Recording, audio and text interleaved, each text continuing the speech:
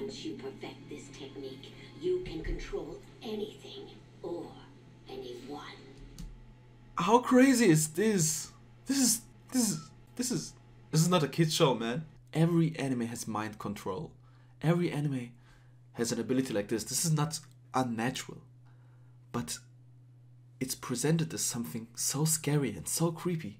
I mean, Doflamingo could do it, okay? Every anime villain can control people, but in any other animes, it's just like, oh no, my body is moving. They make it look like a nightmare. It looks like waterbending, but it looks like creepy, evil waterbending.